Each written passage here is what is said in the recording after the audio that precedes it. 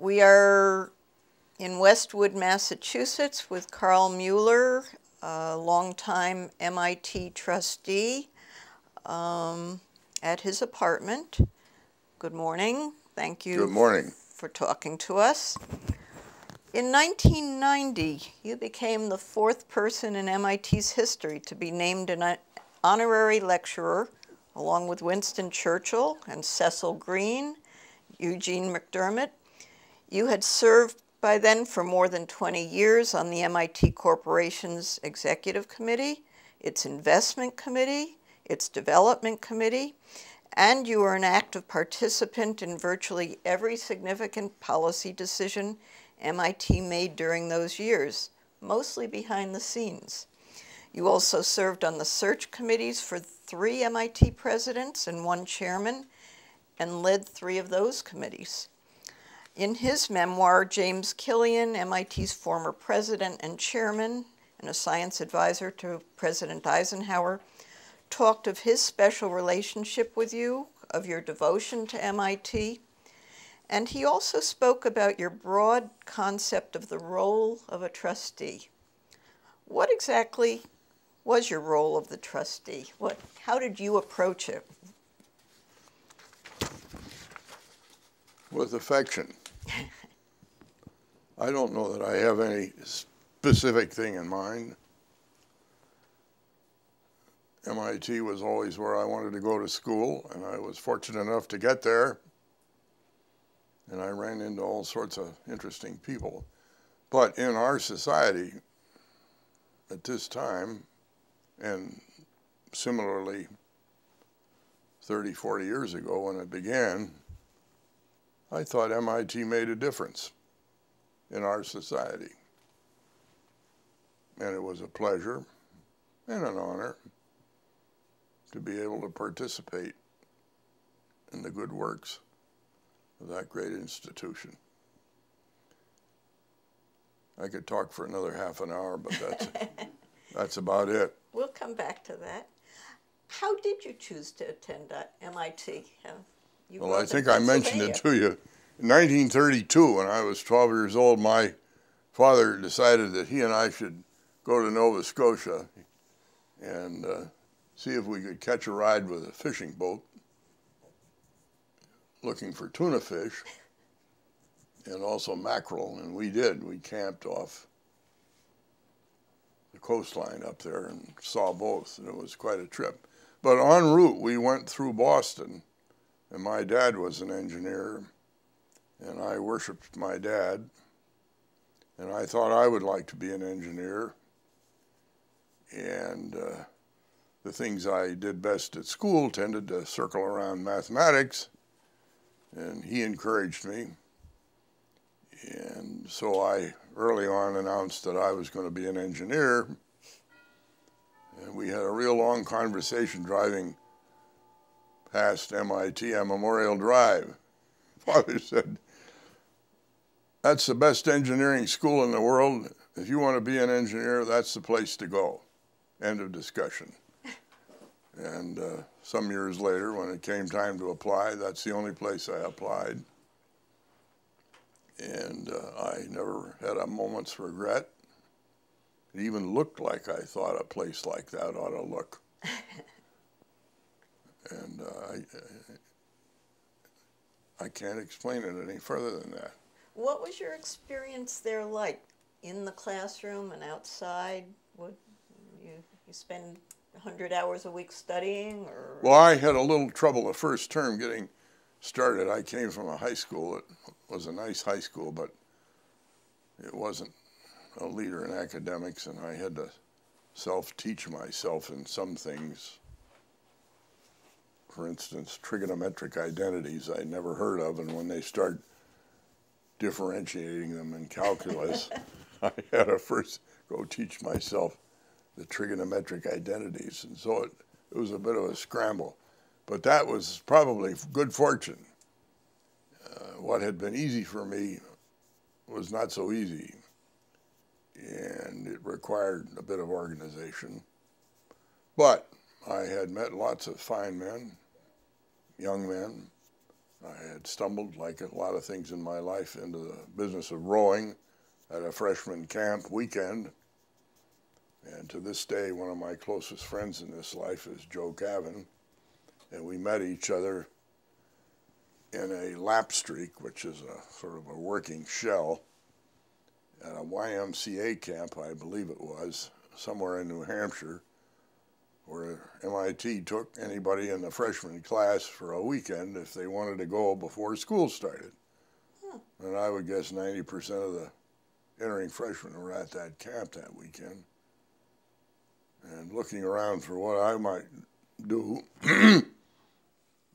I found that lap streak, as it was called.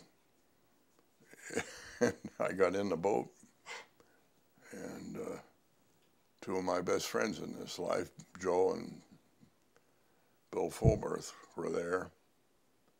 And if I may be sentimental, Bill's gone now, but we've made a pact that for the first million years of eternity, we're going to row up and down the Charles River from the Cottage Farm Bridge up to Watertown. And Bill's up there checking out the available equipment. But, again, good luck. Besides meeting your friends in the boat, did rowing teach you anything? Or, I mean, do you view that as a kind of lesson, or was it the way to let off steam? I would say, in hindsight, that getting regular exercise, you know, in my old age, I'm a believer in W.C. Fields. If you feel the urge to exercise, lie down, be quiet, it'll go away. If you go through an intensive place like MIT, some regular exercise is desirable and I suspect beneficial. I did not row because of that, but it turned out to be that. What was more attractive to me were the people I encountered. Yeah. And you also had joined a fraternity while you were? Theta Chi fraternity on Beacon Street. MIT for me is largely personal friendships. And not just the students, but some of the teachers. Asher Shapiro, was my thesis tutor with my classmate Ray O'Connell.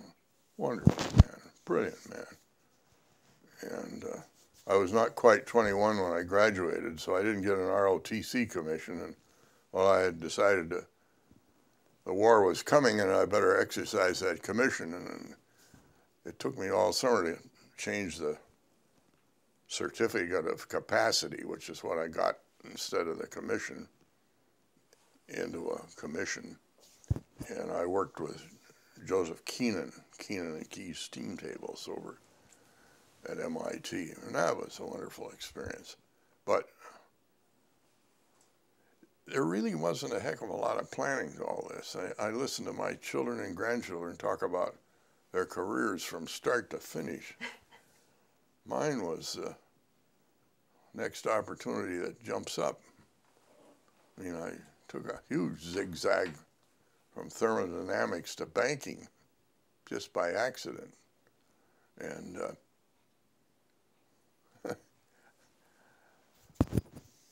I always found it adventurous.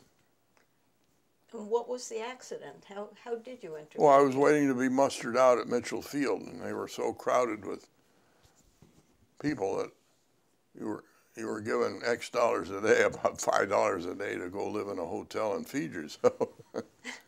And then you were to call the duty officer every day, and had your number come up yet? And I was doing that, and I went to lunch downtown.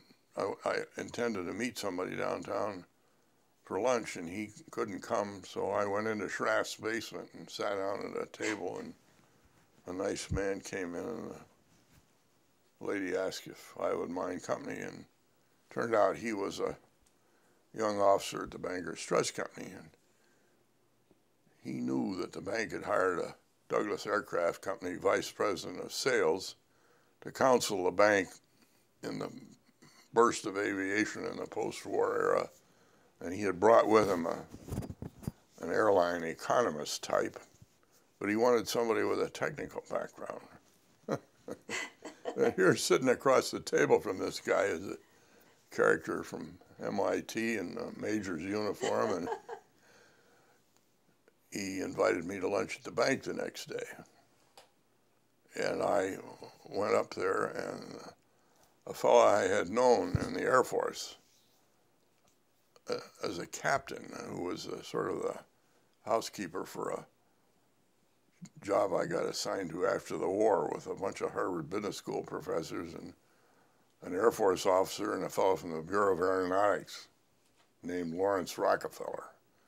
We did case studies on airplane engine and airframes procurements and building, construction. And somebody had a good idea, I really thought, is if we had another war call up, we at least make new mistakes, not the old ones. And I worked with this bunch. That was a great business, running around the country with a bunch of Harvard Business School professors. And the guy who was the captain who was running this, turned out he was an older man. I never understood why he was a captain either. He was very intelligent, and he worked in General Arnold's office. And in any event, it turned out he was a vice president of the Bankers Trust Company. And he saw me walk in. He jumped out of his chair and he came over. He said, "We got to hire you." That's his opening statement. Now that's being lucky. And I thought about it. And having never spent a millisecond considering banking, it was intriguing. A week or two later, I accepted to go to work there. Did you find that you were needing to explain to your father or your professors how it was that you When had I suddenly told my abandoned? father and Joe Keenan Yeah. I was going to go to work for the bank, you might have thought I was going to work in a bordello or something. I mean, that was just awful. But you didn't feel awful. I mean, I just it felt thought good. it was an adventure. Right. And it was. It has been. And I have to add, I love to add these footnotes. Keenan had a great sense of humor. And it turned out when we started going to Nantucket with our big family some years later, Joe and his family still had a place up there. And we picked up our friendship again. And in fact, Joe and Sue played tennis together often. I'm not a tennis player, but in any event, Joe's interest in thermodynamics, world class, was steam, the thermodynamics of steam. And he and a fellow named Keyes, head of chemistry department at MIT, produced what is known as Keenan and Keyes steam tables. Now, this is a very special subject.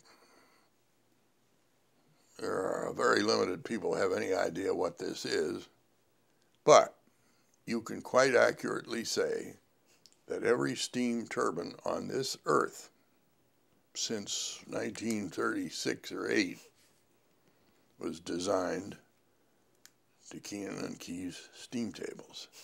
And I might point out that every atomic energy plant has a steam turbine in it.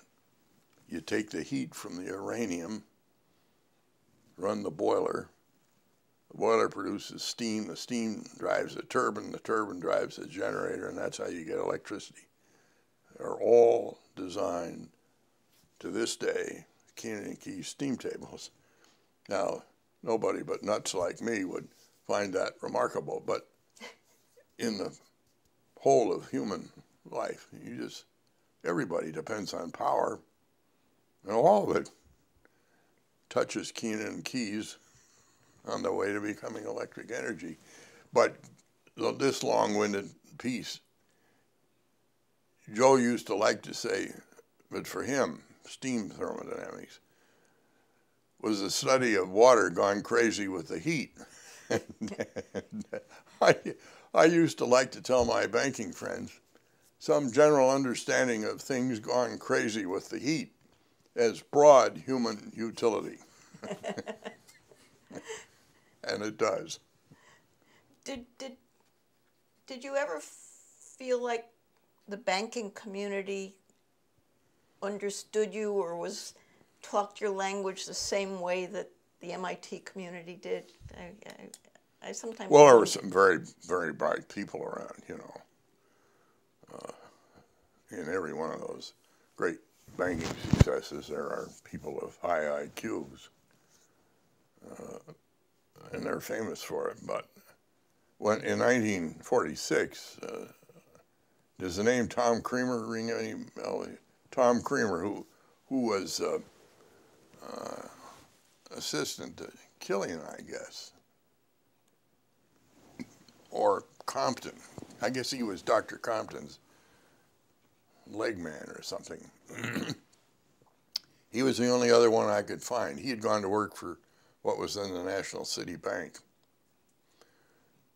And he and I used to see each other with some frequency. He'd lived next door to me on Beacon Street. And we spent a little time trying to find one or two others downtown. We did find one. He was the chairman of the National City Bank, Rentschler. And we made a typical MIT calculation. If you took the average salary of MIT men on Wall Street, which meant dividing Mr. Rentschler's salary by 3, you came to a number that was far bigger than any other school. But there are lots of MIT boys down there now. Right. They discovered the application of mathematics and trading and etc. When you graduated in 1941 from MIT, how did you feel about it, about the Institute, and did you expect to stay engaged with it? Did you? The Institute very kindly offered me help in getting a doctorate, and this was Keenan, and I wrestled with the question of war and peace, and I concluded rather quickly that there was a war coming, and I just as soon not wait for the Great White Father to pull a chain and me and 9 million other people and Professor Hunsaker, who was then head of Course 2, was also head of Course 16, Aeronautical Engineering. And he told me there was a very interesting thermodynamic project underway at the General Electric plant in Lynn, Massachusetts. Very secret. And he shouldn't say anything more about that. But if I trusted him, he would write me a few letters, which he did. And of all things, when I got my commission in the Air Force, I shortly got ordered to the Lynn. There was another Air Force officer there, Lynn plant of the General Electric Company, West Lynn, I mean the River Works. There was also a West Lynn plant, but this was the River Works, where they were building turbo superchargers, which aspirated aircraft engines into high altitude. But more importantly, it was the first place to attempt building an aviation jet-propelled engine, which is a gas turbine, not unlike a turbo supercharger, but rather bigger and different in design. And that had been undertaken with great secrecy there. And indeed, at one or two points, the British Air Marshal, Whittle, would come stay in the Edison Hotel in Lynn. And, you know, for a 21-year-old to be circling around with a British Air Marshal and a secret project, and Mr. Nelson Darling, the works manager, to keep the secrecy here. They had this is before computers. They had just begun to have IBM card sorters, but the accounting department in that plant, with 40,000 people working in it, was huge. You know, you put the journal and the journals into the ledgers, and so he just plunked down a couple dozen of the engineers working in secrecy in the middle of the accounting department. I don't know how long they stayed there, and I didn't have anything to do with high tech of that, but this other officer and I would produce a letter back to Wright Field, which was the headquarters during the war of engineering and procurement in the Air Force, what was going on with this high secrecy thing. Well, that was pretty exciting for a 21-year-old. But after the war, you became involved with MIT again as a volunteer? Well, somebody recruited me into being a class, what do you call it, where you interview students. The educational counselor. I did that, and then somehow or other I became the class agent, and I did that for 25 years. I was hustling money from my classmates. And I think I gonged my friend Gavin, and I decided I'd had enough of that. But he was pretty involved too, so the two of you kind of fed each other? He was late coming to MIT. In fact, I like to think I had a hand in it. I was always astonished I hadn't seen him up there, and so I talked to that. We have a nominating committee. Of the Alumni Association? Well, no, this is of the corporation. Of the corporation? There's a nominating committee of the corporation, and it's usually presided over by the chairman or it's the chairman, isn't it? And I forget who it was. I said, why in the name of heavens aren't you thinking about Joe Gavin? Right. This is one of the great engineers of the century.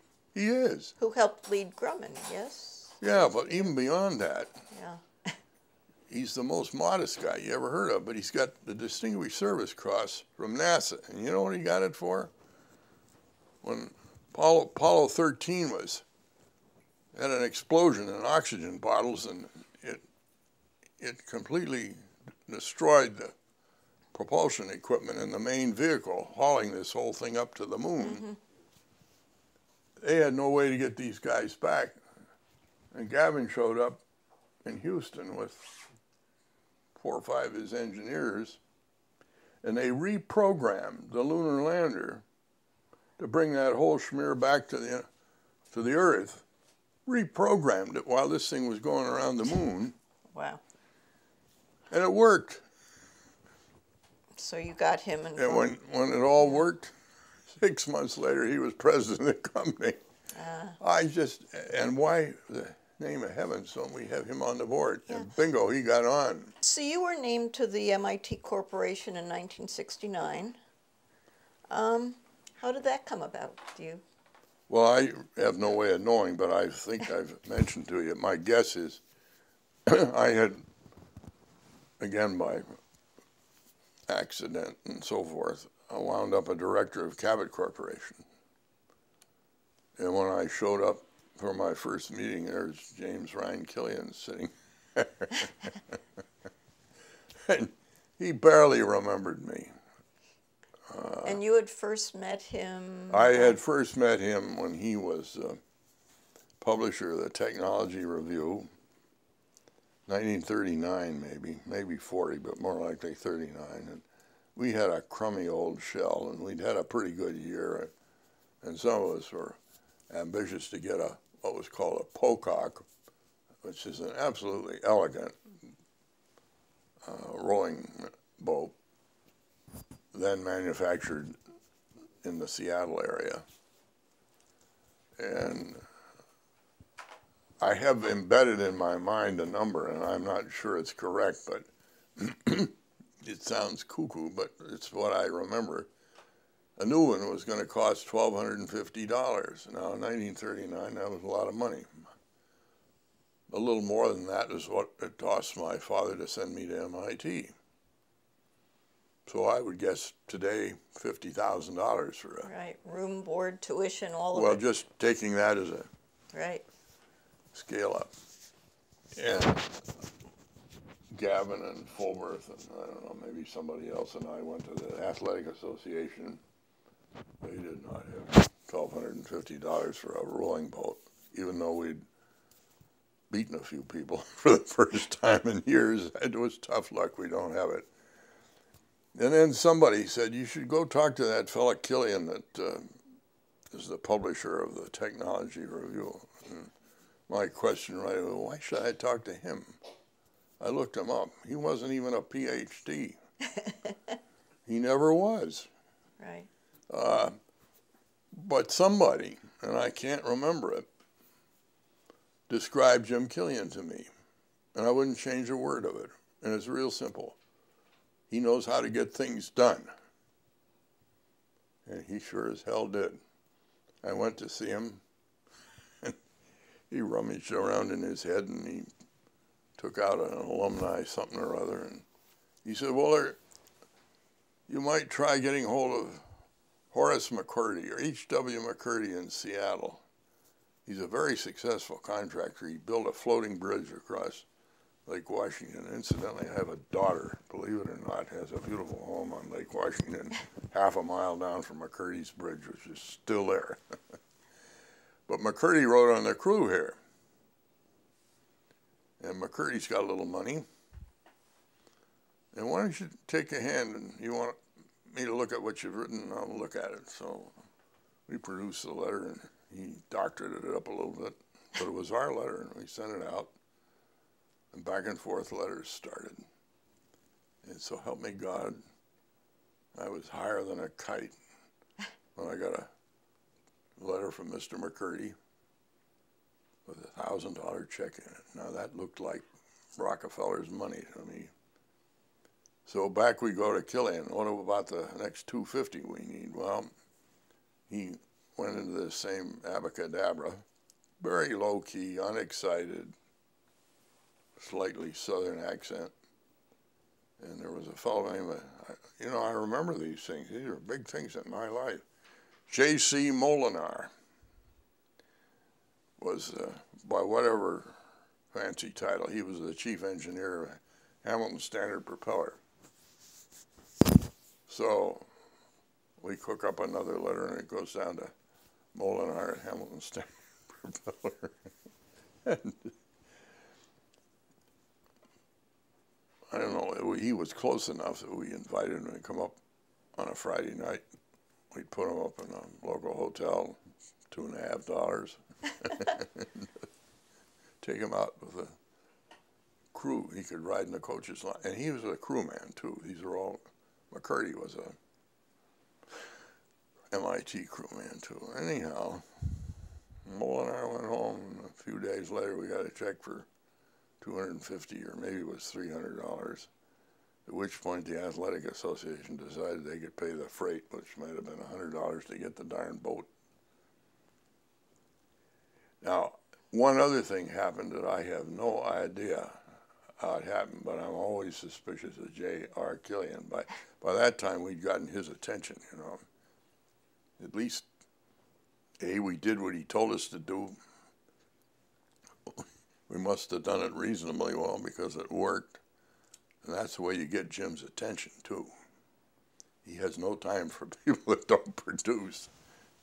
And the next thing I knew, they engaged a fellow by the name of Robert Moch, M-O-C-H, as crew coach. Now, Moch was sort of off the wall to me. He had been the coxswain of the 1936 University of Washington Olympic gold medal crew. He was also a summa at University of Washington, and he was at Harvard Law School, first year. And I remember somebody asked him one day, how in the heck can you go to Harvard Law School and coach the MIT crew? He said, if these guys can go to MIT and row, I can go to Harvard Law School and coach the crew. And he did. And I think he was law review, too.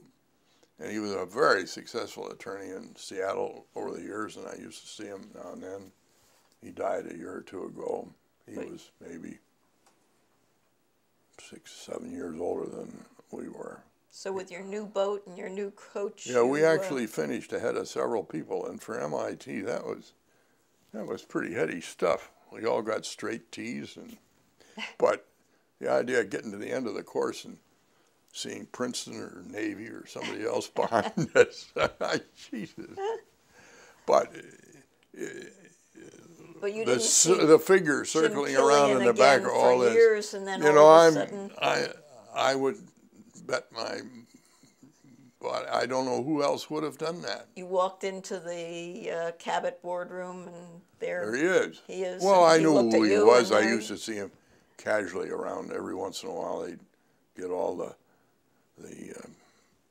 I can never remember it, the interviewers, educational counselors. Yeah, and we'd get a pep talk, and he was often a pep talker. right. But By the time you saw him again at Cabot, he was chairman of MIT. Yes, gone from being publisher of Tech Review to chairman. yeah, and he must have got an earful out of the Cabots, because by then I was at Loeb Rhodes and Company, investment bankers, and I think I told you on the phone, I got introduced to the Cabots, Tom Cabot, by my investment banking friends. And they and Cabot built a butadiene and aviation alkylate plant together, for which I had arranged the financing, because this engineer friend of mine, who turned out to have gotten his doctorate the same day we'd known each other and done business together for several years. And I one day mentioned that the then president of Standard Oil of Indiana had spoken at my commencement. And Pervin said, well, he spoke at mine too. Well, it turned out to be the same commencement. He got his SCD and I got my BS. And he had a fellow chemical engineer, that's what he got his doctorate in, Andy Stokes, who by then had become vice president of research at Cabot. And when Pervin wanted to find somebody to build this butadiene and aviation alkylate plant, he went to Stokes. Anyhow, we built it. And when it worked, the Cabot people put me on their board. And so you suddenly were pulled onto the corporation, but not only that. It was a year or two later, but I always suspected. Killian I was noticeable. I think it's fair to say I had some considerable effect on the Cabot Company. I was a director there for 30 years. A wonderful family. I always like to say that as a 30-some-year-old banker coming up to Boston, I was taken into the hearts of two great Boston institutions, MIT and the Cabot family. Right. And that's... But once you went on the MIT Corporation, you got pulled into the high levels of their operations very quickly. You were on the executive committee within a year. You got put on the search committee. Well, that was the chairman of the first search committee, which was for Wiesner, was Jim Fisk. And he sat down at the end of the executive committee table, and he and I got on like thieves. I never met anybody like Jim Fisk. He was then chairman of the Bell Labs, and that impressed me. And the Bell Labs had their greatest run for the 17 years he ran the place. He was an MIT graduate, doctorate in aeronautical engineering, the whole thing. What the hell that had to do with the phone company, I never really understood. But we just hit it off. And when they decided to form a search committee, he had run the search for Howard Johnson. So they asked him to do what turned out to be the Wiesner search. Right. And he very kindly said he would do that, but he would like to ask that I join him. And I think, and I'd like to check it out sometime, when I did the Gray search, Fisk was still alive, and I think he was on the committee with me then. As you think back, so this was the late 60s, MIT and American society were in the midst of a period of tumult, chaos, Vietnam War. Howard had sort of held the fort, Howard Johnson. What what did you and the committee think MIT needed at that point in the way of a president? Well, what were you looking for? The issues, as I remember them, are pretty simple. There was probably a majority in the faculty, particularly, who favored Wiesner and would feel pretty badly and even angry if we didn't appoint him. He had been provost under Jerry Wiesner, Howard. Under Howard, right? And on the other hand, there was a smaller group, but not a small group, but smaller but not small,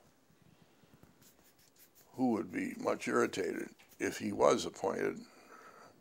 Nothing related to his intellectual capacity, but Jerry liked to talk about things, and he was all worked up about Vietnam, and he talked about it. I think wasn't he science advisor to Kennedy? He was, yeah. And I think he told me one time he couldn't stand Johnson after about 6 months or 6 weeks or something. And you know, Jerry, boom, that's that. And he came, you know, all the old lions come back to the zoo, and he came back to Cambridge. But there was quite a schism.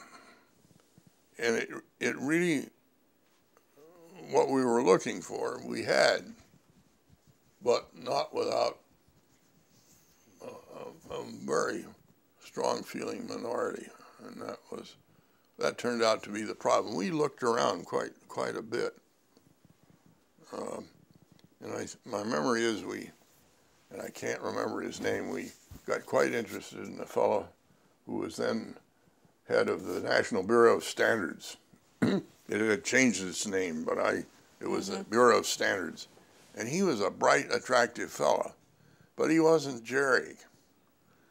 You know, Jerry could be a pain in the neck and this and that, but Jerry, I mean, some of the great decisions around MIT. We didn't build a medical school because he didn't think that was our cup of tea. Molecular biology was our cup of tea. Boy, he hit that one right on before anybody else realized it. He picked high-quality people. He had all the great gifts, and he brought a few idiosyncrasies with him. And one of them was talking about public political policy. And this was a very divisive thing. And in that search, too, we had one other problem, because the faculty advisory committee were a little more inclined to put up with idiosyncrasies. But Fisk handled that, and he said, if we ever try to get him to take this job, we'll just tell him he's got to talk less about it, because when he's president, nobody can tell when it stops being Jerry Wiesner individual, and he's got every right to be an individual in his political views, but he has no right to get that confused with what the president of MIT thinks. Right. So there was all this flying around. I will jump to what we discussed, and we were at it for quite a while, maybe a year, and it was getting rather discouraging. I would say, too, that the outside world favored Wiesner. Fisk sent, I was going to California on a business trip, and I asked him, you got anybody in California I should look up? And he said, yeah. He said, there's I got to think of his name, Panofsky. There's a guy by the name of Panofsky, a physicist, world-class nuclear physicist, who is the director of the Stanford Linear Accelerator. And you ought to go call on him and just call up his office. He's a good friend of mine, and tell him I would appreciate it if he would talk to you. And then Jim also told me, I said, what about him? He said, well, it'll be an interesting evening for you. He said, Panofsky, if he were any shorter than he is, would be a dwarf. And indeed, when he sat in his chair, his feet did not touch the floor. He didn't look like a midget, but he was borderline. And he was one of twins. And he and his brother were the sons of a fellow named Erwin Panofsky, who was a world-class art historian at Princeton University. He had these two sons who also went to Princeton as undergraduates and had the all-time academic record at Princeton. Wow. Only the other Panofsky, not the one I was seeing, was known as Panofsky the Bright, and the guy I was seeing was known as Panofsky the Dull. He was one basis point behind his brother. And anyhow, with this, I went to see him. And when I first saw him, I just couldn't imagine a person like that. I'm sorry, but he doesn't look like the president of MIT. But then the man starts talking, and you are transported. He had vast command of his subject. He had humor. He was absolutely charming. And he shut me off before I opened my mouth. He said, "I'm delighted to see you, and I'd like to show you my baby, the linear accelerator, but you got the man right in your hand, and you will make a terrible mistake if you don't take him." That's what we would hear from gifted people on the outside. Mm-hmm. And you couldn't just get over that. But what do you do about these other folks on the faculty who, and Joe Keenan was one of them, and I think Asher Shapiro too, who were dismayed by his often expressed political views. And it's all right for Fisk to say, "Oh, we'll tell him he's got to keep quiet." But anyhow, we were in that point, and quite literally, the phone rang one night, and it was Mr. Killian on the phone, and said, "Carl, this has been going on a long time. We got to get on with this, or we're going to have problems. Got any ideas?" And I said, "Yeah." And he said, "Well, why don't you put it on the table?" And I said, "Well, I haven't thought it through, but to the degree I've thought about it, I thought it had merit." And it starts with the fact that Jerry appointed Paul as Dean of Engineering, as a very young Dean of Engineering, 6 or 9 months before. And one or two things I've heard since then indicated to me that Paul and Jerry, being rather different animals, both, on the other hand, electrical engineers, both beautifully spoken, both command great respect, but best of all, for what we were trying to deal, they seemed to be particularly good friends. But I didn't have the evidence to prove that. That was a gut feeling, and I'd seen one or two of it. And Killian said, "You don't have to talk to anybody beyond me. That's absolutely the case." And I, over the years, have visited with the two of them were devoted to each other. I really never understood how it got that way, but it wasn't quite father and son, but one was quite a bit older than the other, and they got along like this. So what had occurred to me, when you find intransigence, sometimes it helps if you shoot off a firecracker or, upset everybody's intellectual tea cart. And I said something about, I don't remember what I said to Jim, but that starts with that. And if you tell me they're good friends, that makes me a little more nervy. But supposing we appoint 2 people instead of 1, and Jim said, "Would you appoint him as provost?" I said, "I shouldn't be the judge of that, but I didn't think so. I think that would demean Jerry, and it would irritate the faculty. But everybody knows Paul, and God knows there's enough going on in the president's office that he can keep 3 good men busy." But it'll reshuffle the deck. And Jim said, "Carl, that's a that's a fair idea. What do we do now? I said, well, I'm going to stop talking. I think you ought to hang up with me and you ought to call my chairman and talk to him. I have not talked to him about this, and we are close friends, and I don't want to get on the wrong side of Jim Fisk. So you please call Fisk. And he said, I will do that right away.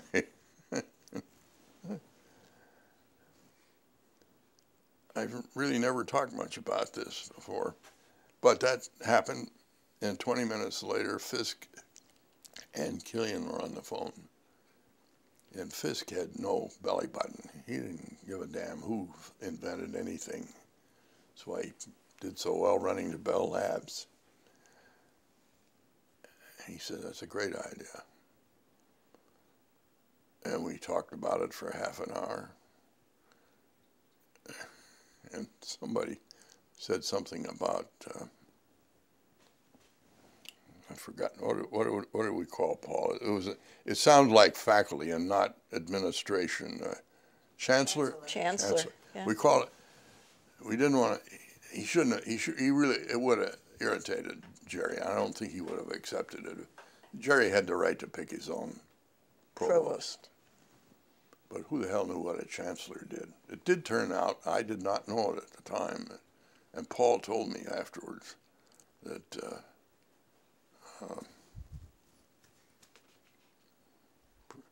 preceded Howard. J. Stratton? J. Stratton had been a chancellor. Ah. Do you remember that? No. Well, that's what Paul told me. And if Paul tells me that, he's got an iron memory. Any event, the idea was to put another person in there.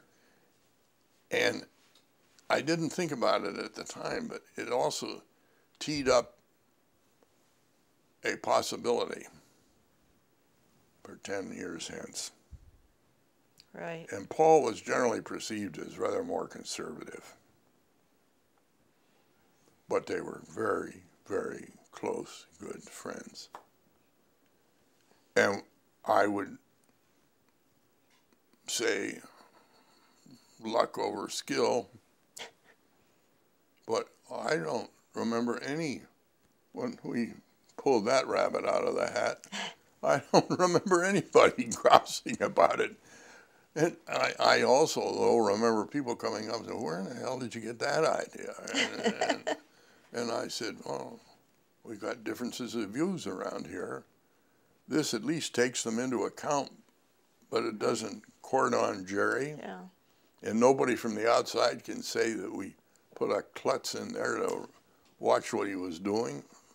Did it take much to sell it to Jerry? I mean, No. who picked up the phone No, and Fisk said... asked me to go with him to talk to Jerry. And Jerry, I have to tell you, I can't remember, but later in life, after he was out of the presidency, I invited him to all the committee meetings that produced Chuck Vest. I think I mentioned it to you, or maybe it was Catherine. I started in the committees that I was the Boy Scout troop leader, invited the faculty to all our meetings. We never had a meeting without the faculty. And in the Vest outing, the faculty never... You went to talk to Jerry. I went with Jim. He was the boss. You went with Jim, okay. Jim was doing what Jim did all his life. He was tutoring me. And he was skillful. So the two Wonderful. of you, after you made the decision... We didn't make it alone. We went and had a committee meeting and got the faculty in and told them, and nobody yelled or screamed or anything else. And I look around the room, and so it took your eye off of this ball and put it over on this ball. And this ball was very easy to look at. And these were good friends. They've been working together. He just appointed him as dean. You didn't have to prove anything or make any assumptions. But when we went to see Jerry, Jim said to Jerry, this suggestion of you letting us nominate you, and that's the way I always looked at it. You nominated somebody to the board. Was contingent on you just giving us your word. We're going to have to sign anything or anything. But you, as president, got to stop some of this because it's different. Right. It was borderline with being provost, but as president, you got to cut it out. And a footnote to that is a year and a half after he was president, Fisk got me aside one day and he said, you know, you must have noticed he hadn't said anything for a year and a half. And I said, yes, I had. Antiseptic. He said, well, you didn't have to be that antiseptic. So what do? We take him out to dinner again. Tell him we don't mind if you say something now and then. Just be careful. And Fisk with his big smile. Yeah, you know, he was a genius at dealing with brilliant, difficult people. And before he died at one point, Jerry said something to me one time, and I never quite got it straight. And he said, I think I know how I got past what I was not sure I could get past. And boy, if you don't think that didn't send me home feeling good, you're wrong. And it just took enough off of it. And he didn't have any problem with Paul coming along as chancellor. Not at all. Wasn't worried about how it looked. No, but he later on, you know, he realized this guy was, whatever his IQ is very high, and he didn't need any diagrams. Christ, he got it right away. And it didn't bother him. It didn't bother him at all. And Paul if we'd have tried to say this is your provost, I think he would have balked. And Paul was game. I mean, or did you have to convince him? He was more junior. I think he was told. But nobody was going to tell Jerry. And the faculty were an advisory committee at that point, or were they part of the Fisk? Faculty, the chairman of the faculty for each presidential search committee, and the one for Dave Saxon, would appoint a faculty advisory committee. Uh-huh. And the gray and the vest searches that I chaired, I would always, at the first meeting we had, an organizational meeting, he said, we're going to invite you to every single meeting the corporation committee has. And we're going to be partners. But if you read the bylaws and the whatever, this is a duty assigned to the corporation. And if push comes to shove, we decide. Right. And I don't want to water that down one bit. Now, having said that, we're partners. And I also, I think I mentioned this to you, you know, every once in a while, particularly the younger faculty, and the Wiesner-Adding, the two young faculty, were John Deutsch and Sam Bodman. And, you know, they had to be told to shut up every now and then. And Fisk, with his charm and chairman of the Bell Labs and so forth, could do that, but a grubby New York banker. So I decided, Sheila Woodnall was the chairman in the Gray outing, and Bob Solo was the chairman of the faculty group. And I said, I don't want to be lecturing any of the faculty, although I'm going to talk to them. But if one of them gets a little, and particularly the younger, they get, you know, they got hung on, for instance, in the Vest case. He was a good scholar, but not a great scholar. Well, we aren't hiring him to be a scholar. I'll tell you a story about that subject on another occasion. But anyhow, it all behaved. Jerry knew exactly what we'd done, and it got him past what might have been a hurdle. Paul has told me, well, I don't want to say it, I don't want to record it, but it's, you know, the Mueller had done his deed. Yeah. It just took the steam out of that argument. So, come to the next search. I mean, well, the next search. So Jerry served for about 7 or 8 years, I think. I would have thought he it. came in It was 71, less than 10 and years. in 78 you led the committee to, you began the committee that picked his successor. Leia's health. Right. They would come to Nantucket every once in a while. They had a home on the Martha's vineyard. Vineyard. Yeah. We would see a bit of them.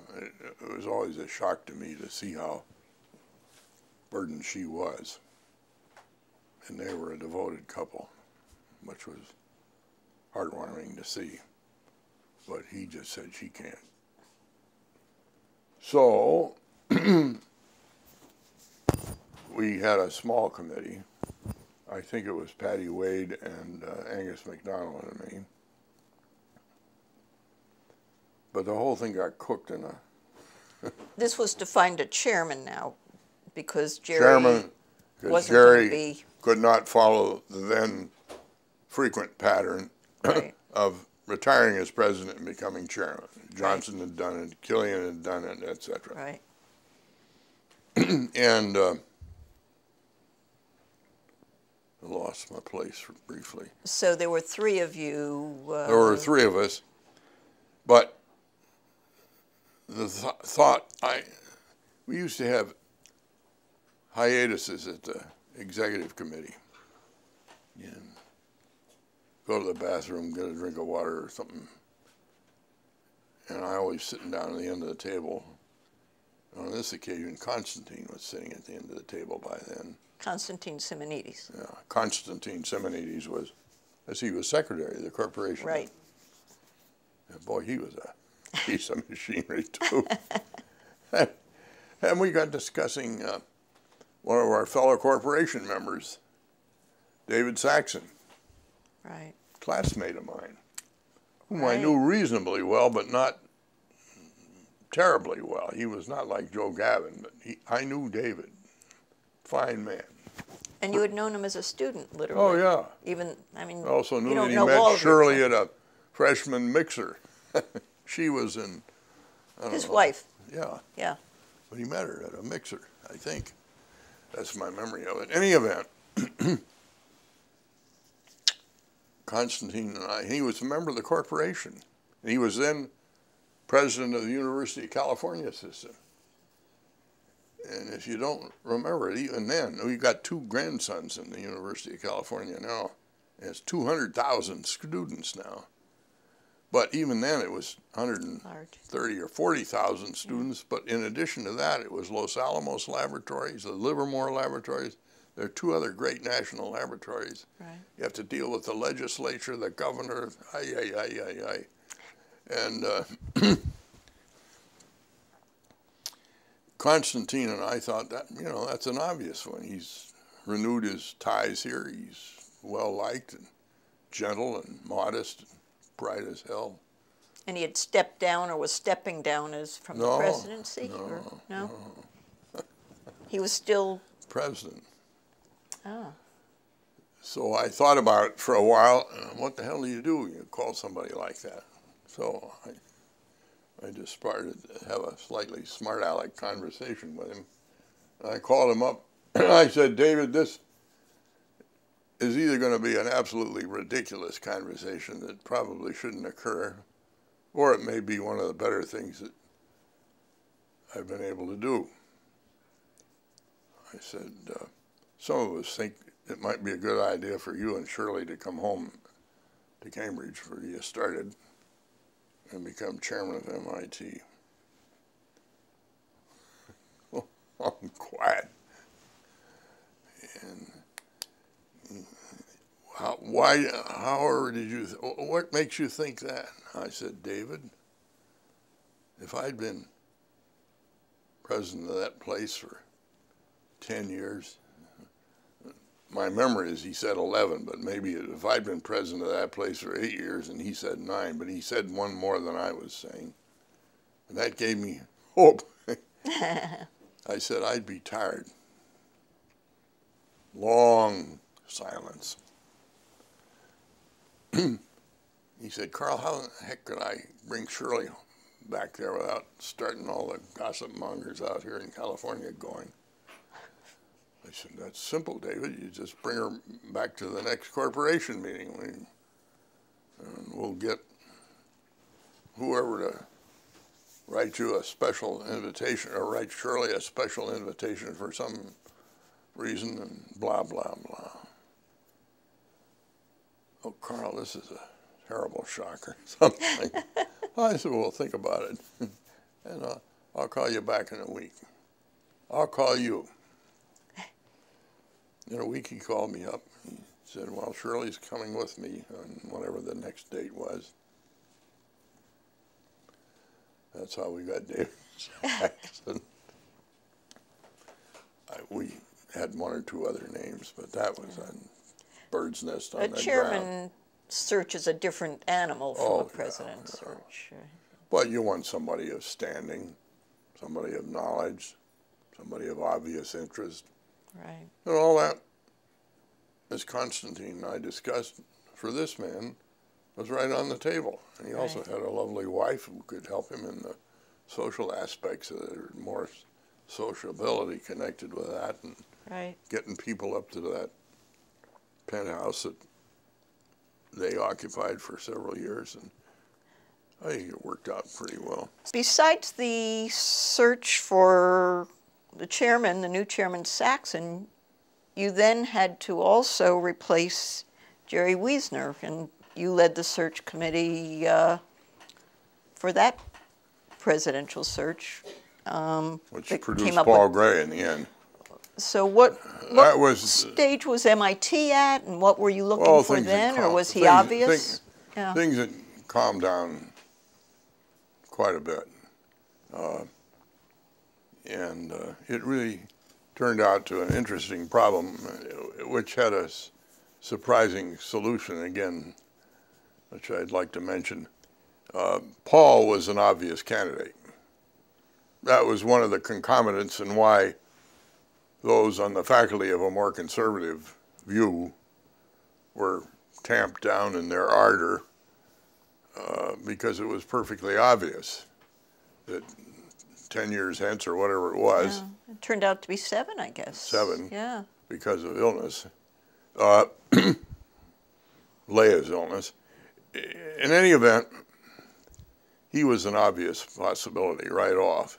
There was also, happily, another wonderful possibility, Frank Press. And Frank Press at that time, I believe, was president of the National Academy of Science. And he had been a member of the faculty at MIT. I think he was a geophysical person. And he was particularly well known to Jim Fisk. And every once in a while, over the years Jim has had at Bell Labs, he would undertake for the United States government negotiations on scientific matters as the advocate or the lawyer, so to speak, sense for the United States. And often he would take one or two scientific types along with it. And his two favorites were Frank Press and the guy who became president of Caltech. David Baltimore? No. David did before become, that. but somewhat before that. And Fisk always said it was wonderful. I could intimidate the Russians very easily by threatening to sink Frank Press, and I can't think of the other guy's name, on the debate, whatever the subject was, and the Russians would just absolutely turn green. These guys were, Frank is a very, very bright man.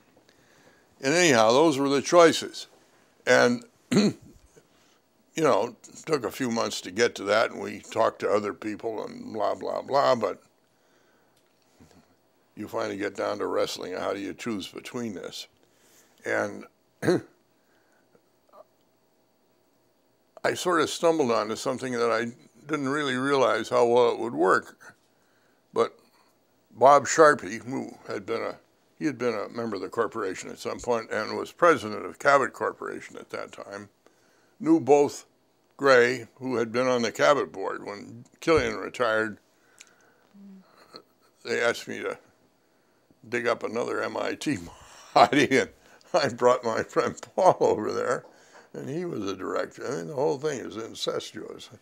And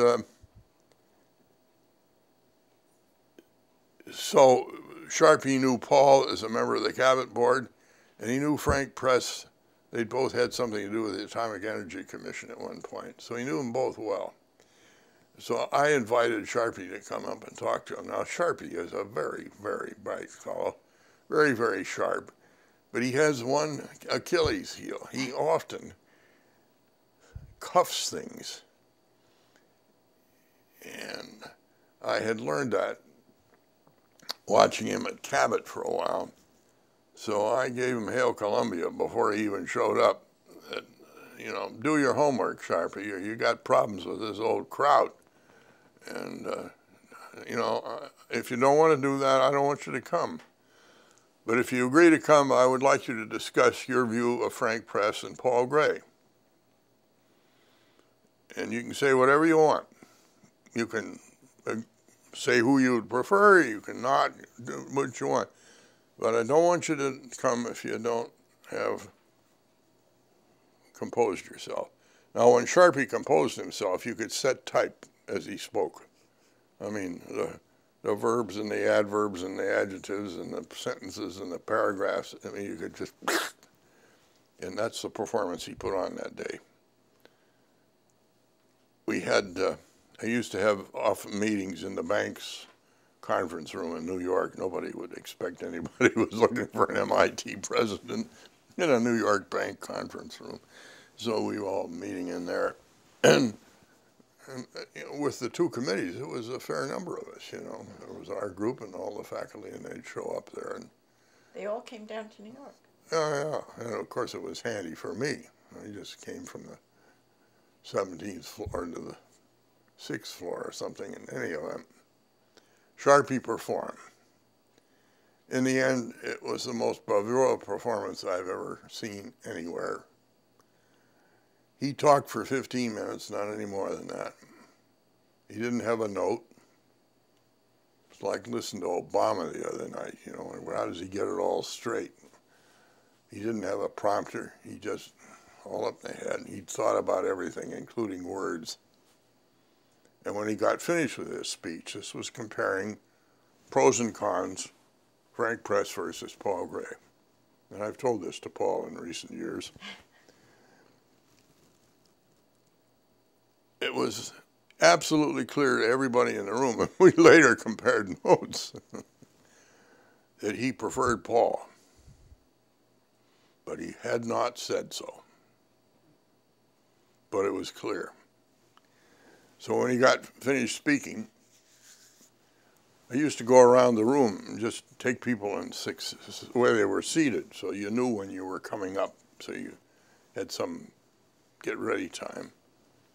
But the first guy was one of the young faculty. And young faculty or something in those committees, they have an alternating feeling of sitting quietly and saying nothing or shooting off and nothing in between. Anyhow, this fella was very bright, very nice. But his first question to Sharpie was who would make the better presidential science advisor. And Sharpie, without hesitating, said Frank Press. Just like that, like he'd expected the question. He was just sitting there waiting for you to ask it so he could say Frank Press. That stunned everybody in the room because they all, like me, had clearly concluded that his vote, if he had one, would be for Paul. And he let everybody hang on it. Seemed like 10 minutes, but it was probably 45 seconds.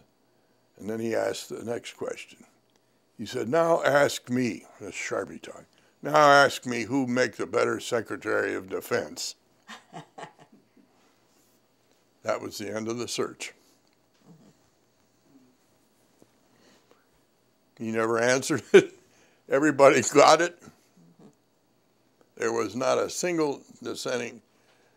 Some days later, when it was pretty clear we were about made up our mind, and I actually passed out little buck slips. I did not do that at the vest search.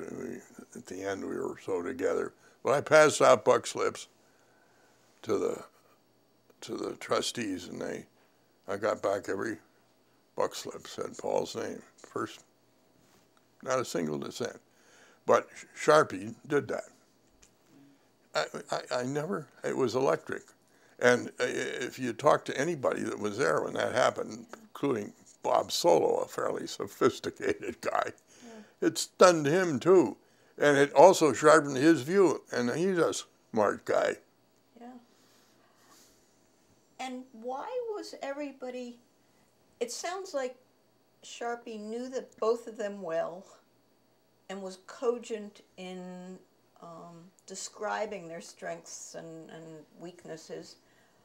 But it's interesting that everybody was willing to take his say-so as their guidance in a way. Well, you didn't have to take his... You knew him. I mean, well, if you knew Frank Press. Frank Press is a brilliant scientist.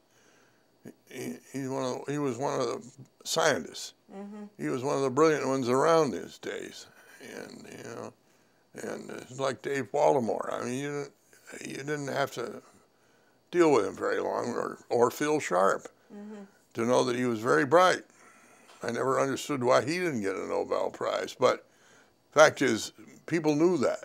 But that wasn't what we were trying to fill. Uh-huh. That's the point Sharpie made. Gotcha. And do you remember what the case for Paul essentially was? Yeah, managing a big, complicated situation. Uh-huh.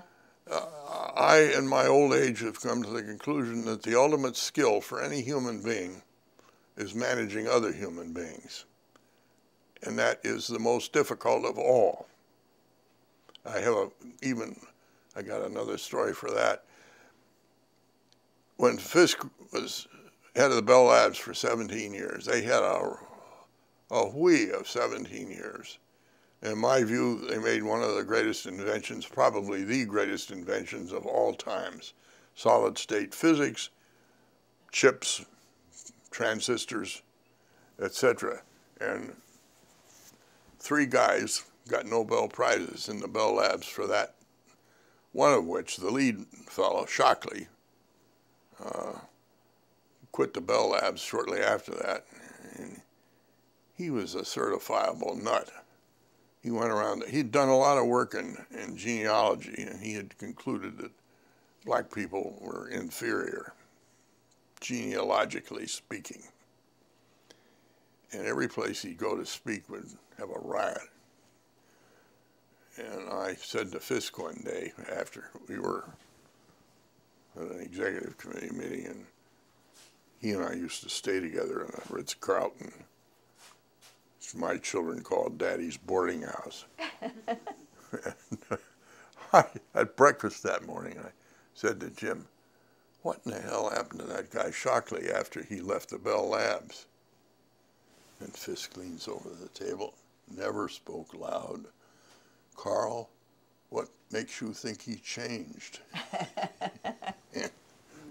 Yeah. The reason that guy got the Nobel Prize are 2 reasons. One, God gave him more gray matter or better gray matter. But the other, God gave him Jim Fisk to keep him from jumping off the cliff or blowing up the house or something else.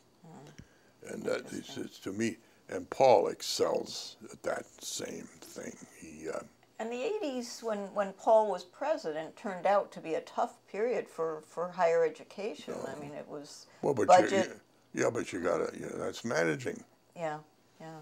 We had a little of that with Vest. Vest's academic career really got cut relatively short when he became assistant dean of engineering at Michigan. I mean, after all, he's in the overhead department now.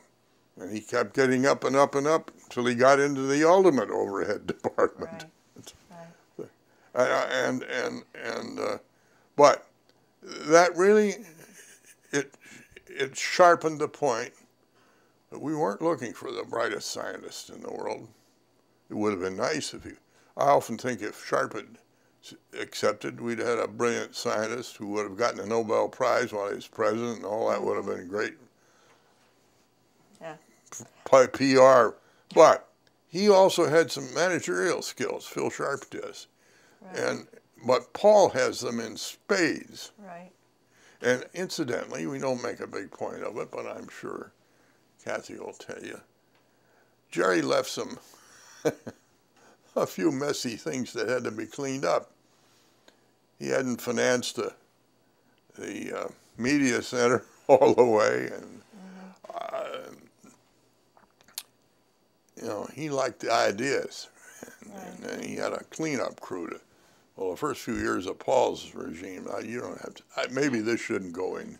Well, but the executive committee, even during, say, the end of Jerry's years, couldn't say, this is a great idea, but we need to find a way to pay for it. I mean, there's Well, you've got a guy that balance. sings like a canary and is smarter than everybody else in the room. It's not so easy. And also, you're damn lucky to have that perspicacity. So you don't want to stop the singing. He made this shift from electronics to nuclear biology, or molecular biology, almost without shifting gears. Right. And the Whitehead Institute, a guy, Yeah. you know, Whitehead had some absolutely fruity ideas when he came to see us, and we were one of the first places he came to see, and he and Jerry talked for a long time, and Jerry just decided he couldn't swallow all that stuff, and he said no. And if you want to back off from some of those points, come see me again. Whitehead damn near made deals else places. But he finally came back in the end, rather chastened, and Jerry made a good deal with him. And then it's never been said, but Glenn Straley largely rescued him because he endowed the place with Revlon preferred stock. And let me tell you, turning that into cash took some other alchemy. But it's that kind of stuff. That was not Jerry's forte. And Paul never complained about this. He just rolled up his sleeve and worked at it. And he fixed it.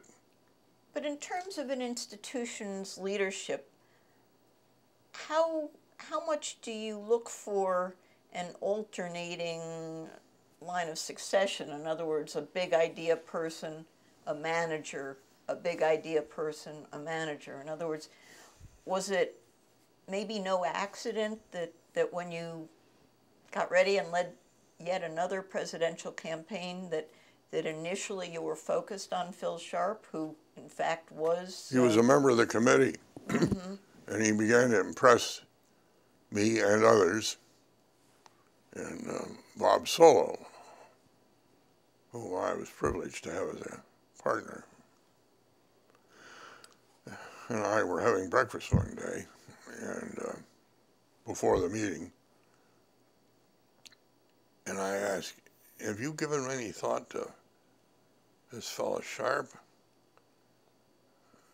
He said, I sure have. I know what you're going to ask me. And I said, well, I ask you.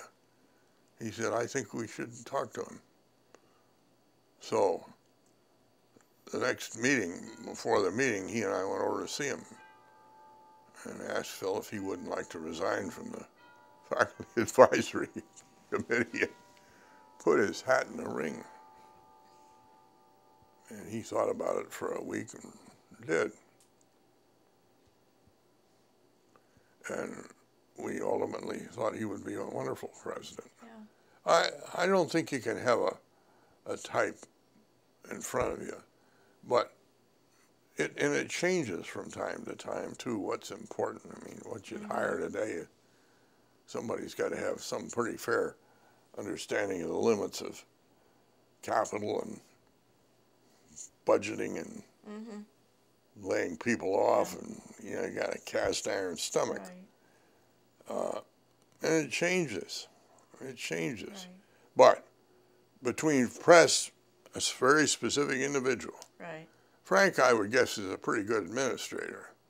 But I'm not sure when I checked up on the National Academy, he wasn't interested in that. He'd rather talk physics with somebody.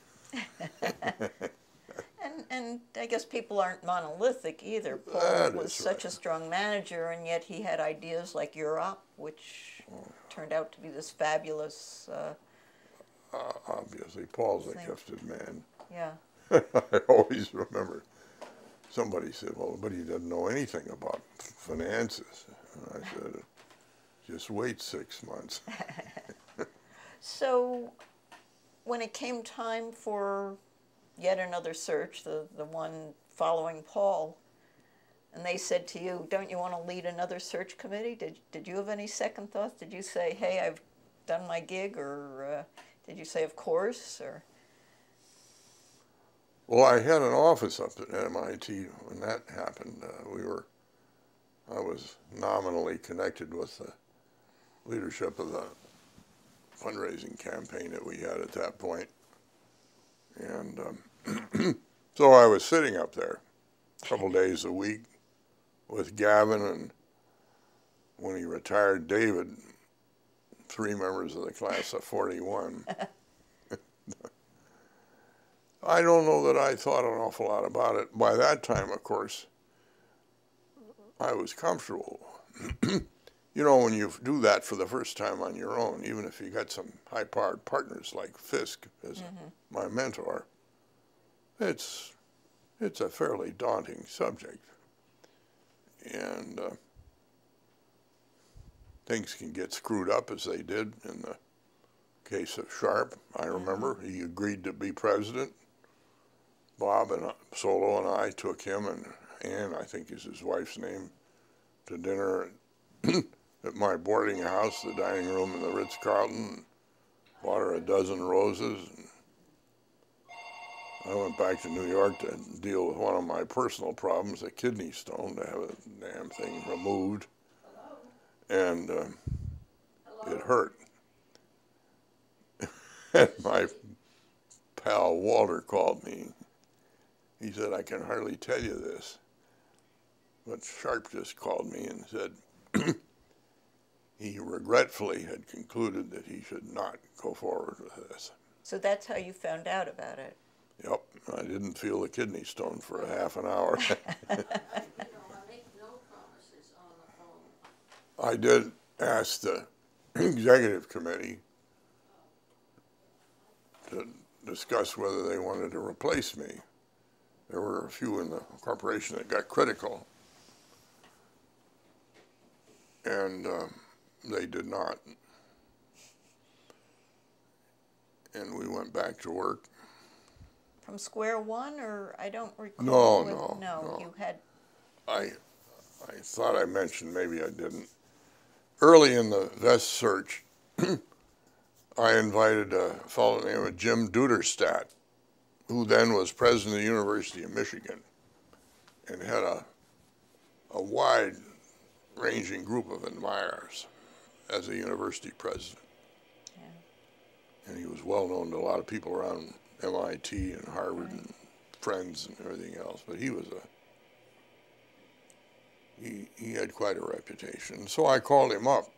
I said, you're going to require that I not, before I say anything, I'm going to ask you to come see us.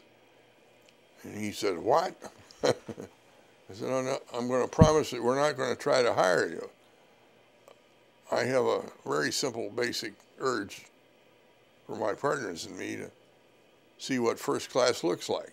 We'd like to calibrate our thinking. That got him. So he came to see us. And we spent a wonderful man.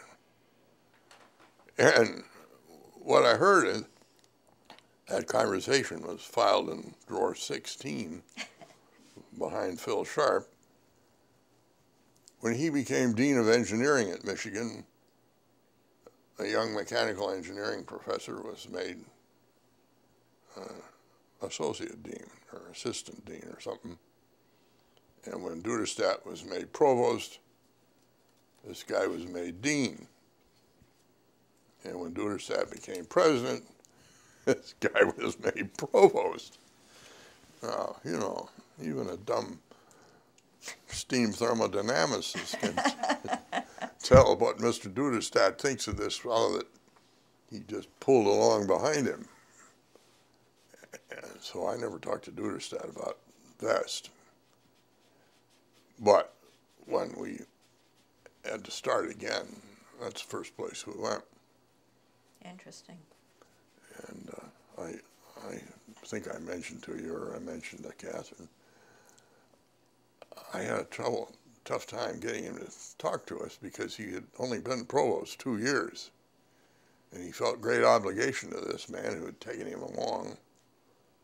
And I said, yeah, but we're talking about being president. I hear you.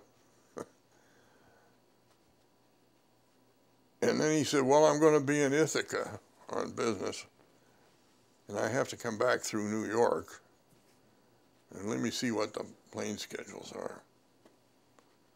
He said, could you meet me in, could we talk in New York? You and 2 or 3 others would come down and talk to me in New York. I said, sure. And when he called me back, he said, yeah, he figures he could spend an hour and a half with us if I could get a room in one of those little hotels out, which I had suggested, one of those grubby little hotels out across the street from LaGuardia. And so he agreed to come. And, you know, a good example of the kind of people I was working with, the whole damn committee, faculty and trustees, were sitting out in that little grubby hotel when Chuck Vest walked into the room. Now, I don't care how sophisticated or stuffy or anything else you are, a Nobel Prize winner, a couple of named industrialists, great faculty, great university, all sitting in this room just to talk to you. I mean, and he made a whiz-bang impression on us. But I think maybe I told it to Catherine before, but when I was taking him back to catch that plane, I miscued and I got into the taxi marshalling area. And there was no way out. He was going to miss that plane. So I made an MIT decision, up over the curb, across the, not just a divider, it was a big whole place. I looked over, and here's this candidate bouncing around and down the curve, and I finally delivered him to whatever the little... The MIT way, solve the problem, right? And I went to bed feeling terrible. And then I finally began to console myself that I had done one thing beyond question, and I've told him this a couple times. It always tickles him. I said I had proven beyond a shadow of doubt that he had the backbone to be president.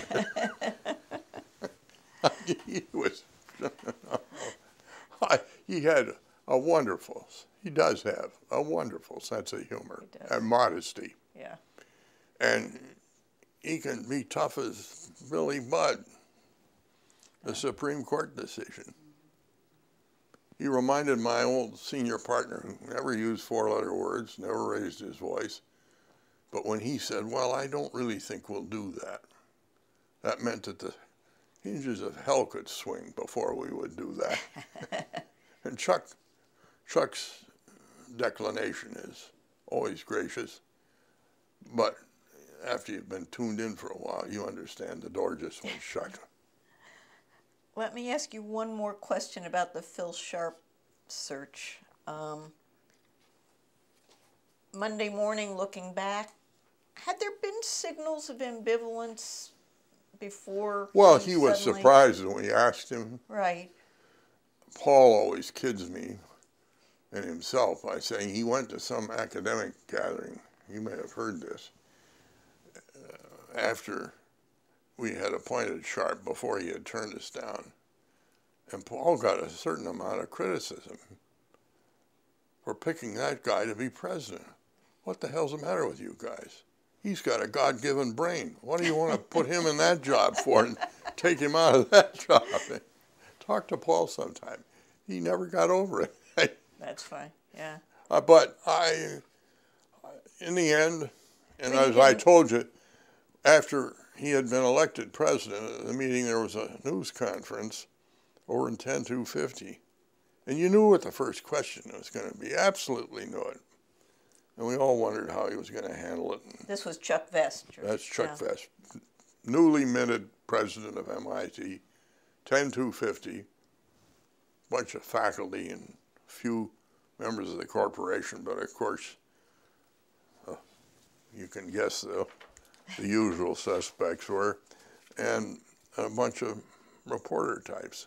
First question, Mr. Professor Vest, how does it feel to be the second choice? This guy stands up, big smile on his face, completely unruffled. If you're referring to Philip Sharp, Professor Sharp, please know that I would be proud to be the head of any great university that had the likes of Professor Sharp amongst its senior faculty. Whole place burst out in laughing. That was the end of the whole subject. And Saxon poked me in the back. He said, we got a winner. His innate sense of gracefulness, of course, that's what absolutely made his reputation in Washington. I mean, he had no side, and he may not have been the world's greatest researcher, but he had a first-class mind. And when he made the decision about defending that ridiculous antitrust overlap case. Yeah, it's stupid. But we had a corporation meeting sometime later. I guess it was near the end of his tenure as president. He said that of all the things that he'd had to decide, that had been the one that he was proudest of, and proudest of the Institute's support of that point of view, and et cetera. And then he sat down, and one of our great trustees, which I will not mention, really wonderfully, enormously supporting of the school, got up and said, had we ever given much thought to what it had cost and whether it was really worth all that? And that just set me off like a mousetrap. And were you sitting there that day? I couldn't help it. I had no control over what I was saying. I just got up and said that one of the reasons I had so appreciated being connected with MIT is that we didn't fail in a classical definition of failure. All that needs happen for evil to prevail in this world is that men of goodwill and capacity fail to do their duty. Yeah. And when the Justice Department of the United States comes after us on antitrust grounds, where we spend twice as much on each student as we get paid, even if he pays all his tuition, there isn't any profits that we're maximizing. We don't make any profits. But we are defending our principles. And these are principles we have followed out in broad daylight with other great universities for many years. And I'm proud to be connected with that. But Jesus. And this guy, you know him, stood up and he said he would like to change his question to a motion thanking the president for the courage of his decision. But I get choked up. This is MIT. Yeah. One of my dear friends in life, Bob McDonald, was a member of the management committee at Sullivan Cromwell, a big law firm in New York, trustee of Cornell University, and for years the sort of off-the-record legal advisor of Cornell University. And he advised them to settle it right away. That otherwise it would cost them a couple $1 million. Yeah. I used to give McDonald hell for that. And when I told him about this, he said, we made a mistake. Yeah. And you do in this life, every now and then. You got to separate the men from the boys and the black sheep from the white sheep. And it's a sad day when people of competence and capacity don't do their duty. This place does. This special place, as Paul likes to call it. I get choked up. Yeah. Chuck had not been a student nor a faculty member at MIT. Was that an issue at all? I mean, that he... One or two of the young faculty, it's always the young faculty, not the old faculty, complained about his scholarship as being good but not great. And do we want to have a president who wasn't a great scholar? I got the guy aside, I said, go read up on James Ryan Killian sometime. He doesn't even have a doctorate. Right. And he's got to be, by any measure, one of the great presidents of MIT. What the hell are you looking for? To switch directions a minute, the searches were some of the highlights, I guess, of your long tenure. So were some of the real estate dealings, which I think got less attention. But I think there were some interesting things that went on in your time. But you want to talk a little about you know how to ask the straight and, questions. One of the great MIT men that I was associated with for years was Glenn Straley. In fact, who was our treasurer before Glenn? Lovely. Snyder. What? Snyder? Yeah.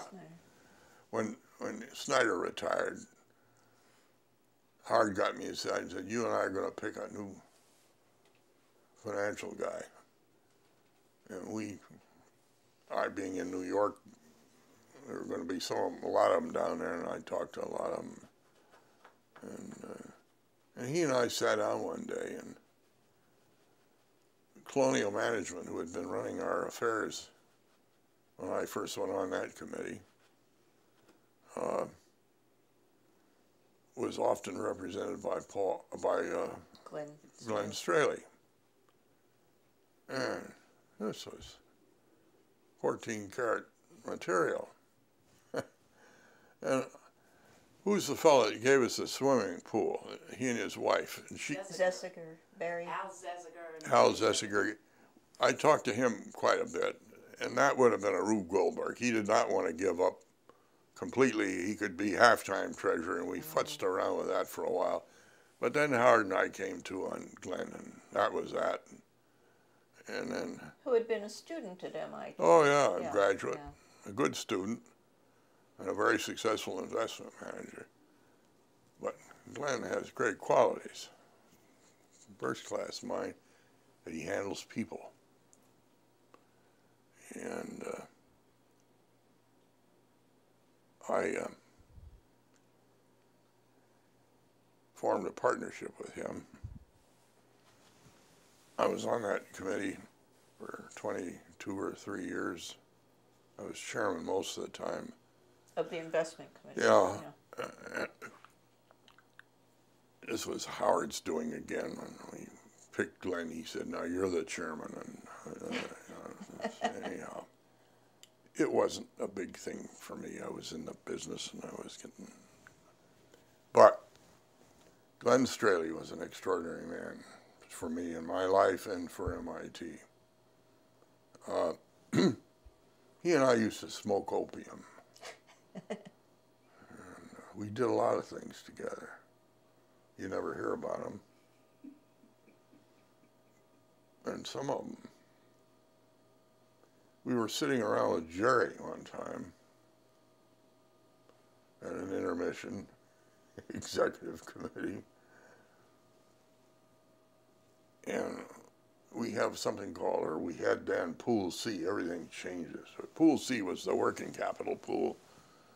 And if somebody gave you X million dollars to build a new building, it would have been the policy of the Institute for years to put it into Pool C and invest it in high-grade commercial paper, 30-day commercial paper. So you'd have the money whenever they started building whatever building it was. And then we had other things. The military or the government from time to time would find it expedient to pay us ahead of time on something they knew they were going to owe us for a Lincoln Lab or something else. So Pool C. And then inflation. So Pool C every year got bigger. And Glenn and Jerry and I were sitting around smoking opium. And we suddenly said, you know, this is like a barrel full of water. We keep putting it in on the top, we take it out on the top, and we never disturb the water that's at the bottom of the barrel. Why the hell are we putting that water at the bottom of the barrel in 30-day General Electric super low interest rate commercial paper? We're in a bull market. Why don't we put some of that in equities or something else? But Christ, if this thing's getting bigger every year, why are we doing that? You don't have to go to Harvard Business School to figure that out. And anyhow, we thought about that for a while, and we started out doing that. We started putting some of that into equities or something else. And Glenn kept track of the differential between the average on the rest and what we got off the bottom of the barrel. And my recollection is when that differential passed 200 million, he just quit keeping track of it. Now, in those days, that was a huge amount of money. And it was found money. Right. Now, we were benefited, back to luck, by one of the longest bull markets in history. But we also went through the 1987 bust, I think, because we hedged ourselves. And Glenn had, you know, I could say, well, Glenn, go get a hold of John Goodfriend and tell him that we need to know how to hedge this silly thing we're doing. Glenn did that perfection. And we went through the 87 bust like it didn't exist. But we made a lot of money on that. I have the same feeling, I think I mentioned to you, maybe it was Catherine. Every year the Lincoln Lab people would come in, you know, they're the radar people. They've been developing more and more elegant radar. I remember one time being absolutely awed when I saw a radar picture of a missile taken at 5,000 miles. 5,000, maybe it was only 2,000. They could do all sorts of things out there. But in testing these increasingly high-powered technologies and devices, they had to have a lot of space on the ground so they didn't radiate people. And they got a place called Haystack out near Groton, Massachusetts. And every time they'd come into the executive committee to buy up some more land, which they could do under the Air Force contract, the government would pay us interest on it. And, you know, it was like government bonds, and we'd pile up some more land. And there was an option in the contract that said when radar becomes obsolete and we want to fold up the Lincoln Lab, we, the government, have the option to buy that land back. But Glenn and I never quite swallowed that whole. We talked a few other people into the notion. So when the once a year came around and the troops would come in from Lincoln Lab, they would always wind up by saying, well, we're going to put another kilowatt, something or other, big radar out there. We got to expand the periphery of our land. Well, Glenn and I had been out to take a look at this land, and this land is something. If you've ever been up in Tuxedo Park, north of New York, this is what it looks like. It's hilly, slightly rocky, wooded. It's beautiful. And there's nothing on it. Nothing. And that's why they put the big radars out there in the first place. But Glenn or Howard and I would always, or somebody else would say, well, if you need 50 more, why don't you get 75, and then we'll feel better. But we we're thinking about radar. Now, I'm out of date, and all this could have changed, but about 6 or 8 years ago, the Congress got on the back of the Defense Department.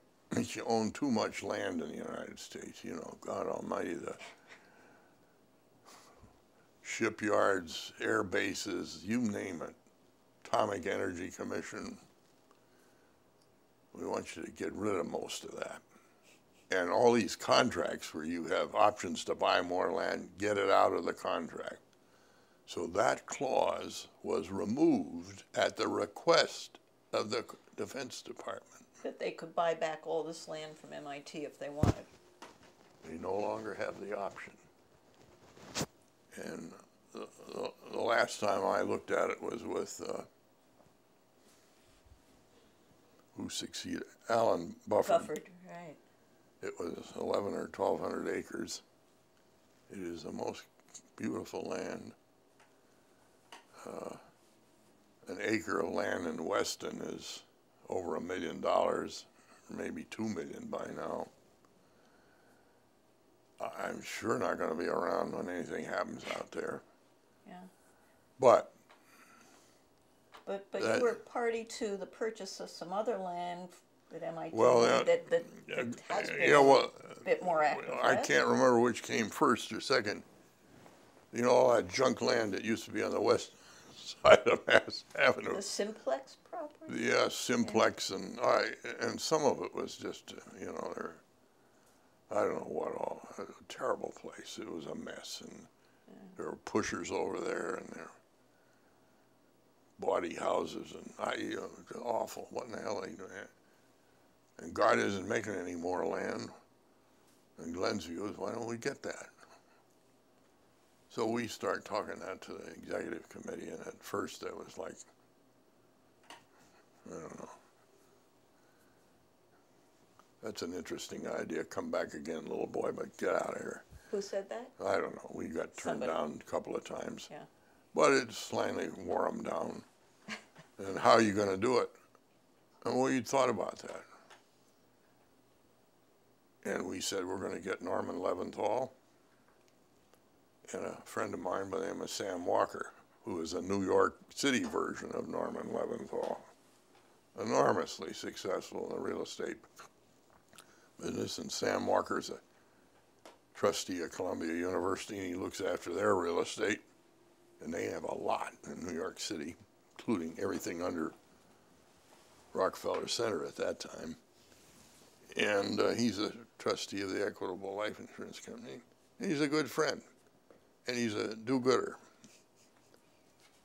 So we laid out how do you buy this junk land? And of course, that's where Norman and Sam came in first. You know, you never knew. The same guy didn't go after two pieces, ever. He was usually some schlocky guy that Norman had put us onto. Who came from a second-class real estate firm somewhere that no one would connect to MIT. And we got all the way down to, I think it was a small Cadillac dealership. Of all the places to put it was over there. He did smell it a little bit, and we had to pay up a little bit for it, but mainly we got it all for junk. Was there a notion that you would buy a certain number of acres, or just anything that came up, or? I can't really remember. I think we just started to see what we could do, and if we didn't get it all, that was right. But we got as much as we wanted. I think it was about 26 acres in the end.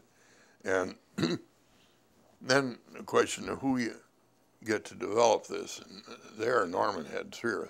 He was better fixed there than Sam was, and he put us in touch with some people from Cleveland who actually ultimately did the work. And then the really big decision we made was the development. The notion was to put no pound, no smell research, R&D out there. And early on, the folks from Cleveland said, you ought to put a small hotel out there because these research people, they're going to have to want to. So we got a little hotel out there. And, but the $64 decision we made, and then we had quite an argument over it at the executive committee. We were not going to sell any of that land as it was developed. It was all going to be on leasehold improvements. You know, if God isn't making any land, 75 or 80 years will go by before you know it. And we get all this back. And you got a good example here. The 100 Memorial Drive apartment houses were built on a leasehold. And when the first round ended, MIT took ownership of the apartment houses on the land. And then, God damn it, they sold it. I could have killed them. That was after I was gone. But in my old age, I learned you never sell land. You get it and keep it. And what happens when that lease expires, you get the improvements on the land free and clear. Now they're 70 or 60 or 70. We made it as short as we thought we could get away with getting it. The biggest problem we had, though, was handled by that genius Walter Milne, dealing with the Cambridge Fathers. They are just about impossible. And they had all sorts of grandiose ideas of affordable housing for all kinds of people over there. We point out to them, yeah, they're going to have all kinds of kids and they're going to have a school and everything else. We're just giving you income so that you can pay for everything else you got. And Walter finally sold that, but we had to build, as I remember, a few apartments somewhere just for whatever reason, I don't know. But that has been a huge success. Right. And it's only another 25 years. We own it again. Right. All of it, with the buildings. And MIT's using quite a bit of it already. Well, there's a lot of it, most of it is in outside ownership. There's even a hotel over there. There's quite a few laboratories. Right. And the other part of the dream we had, which the whole executive committee accepted, was that it engendered contact between people that came in to do research there and the institute. So the guy would wind up subsidizing some research at the institute or picking up part of the R&D budget or supplying some professor with wherewithal to do this, that. It's got something for everybody. But my guess is that we are making as much out of that land today just off the rent as we paid for it.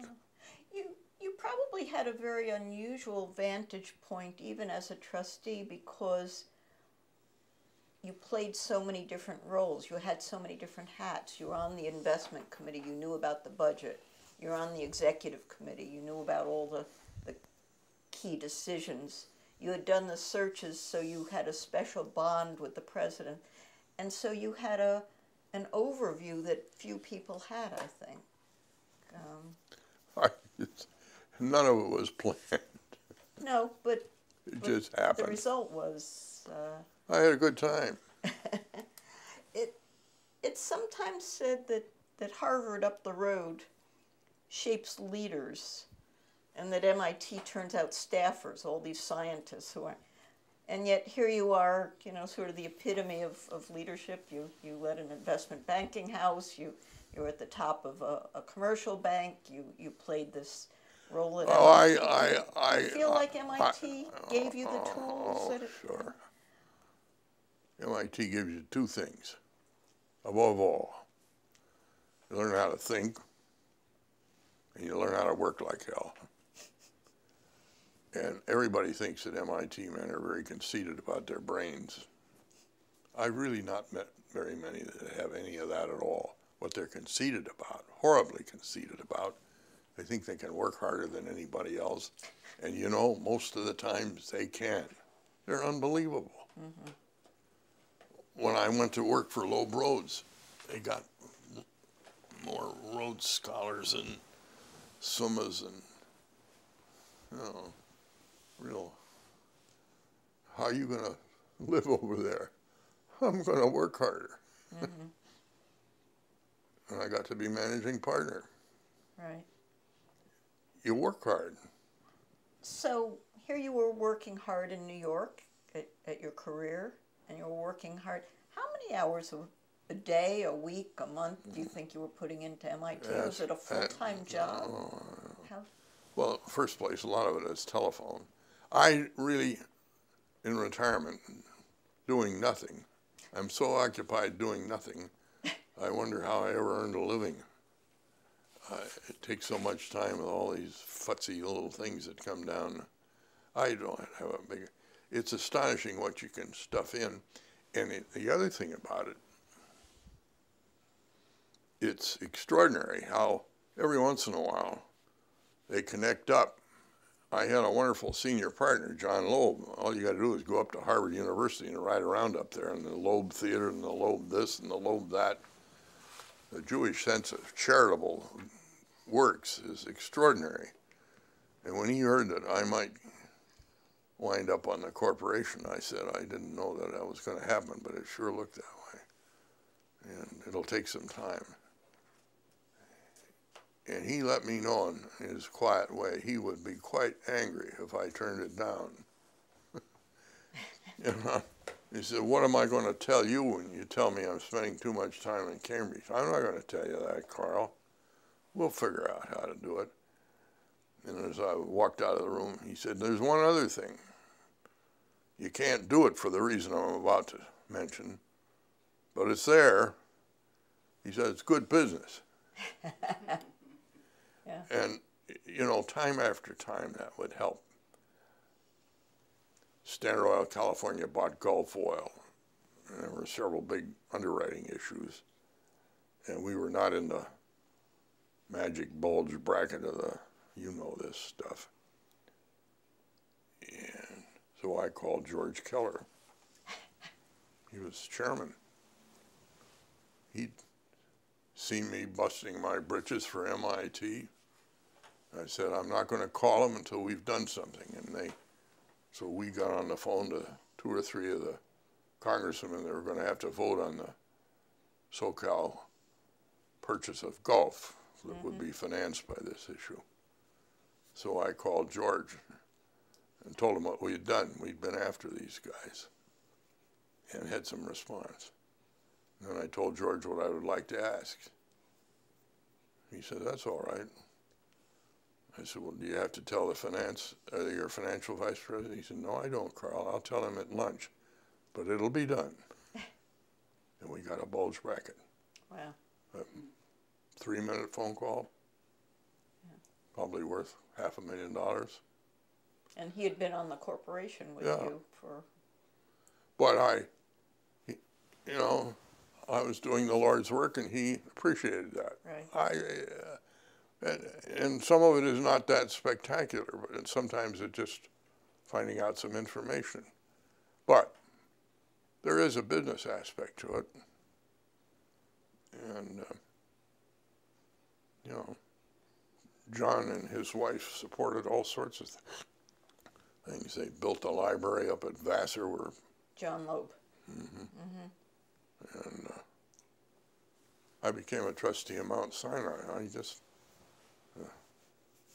The Jewish people in New York support that place like you can't believe. And I was proud to be associated with it. And my grandson went to medical school there. And in 125 students, he was 3rd or 4th. And I could tell all my good Jewish friends, that's what happens when you admit a smart goy. But John's support was very important to me. Right. So that's one side. You have a favorite picture in your apartment here with you and several MIT presidents and Walter Milne, and you said that picture sort of gives you certain feelings. I don't know if it'll show now, but they can take it later if it doesn't, right? Well, it's a happy thought I had. Not long after we installed Chuck Vest. Put it here. Yeah. You know, I'm sorry if it sounds egocentric, but there's a certain satisfaction of having had the privilege. If you add up there, those 3 fellows were president for about 34 or 5 years of MIT's corporate life. And I had a hand in picking them. And I feel good about that, because they did well. You know, we had other great presidents.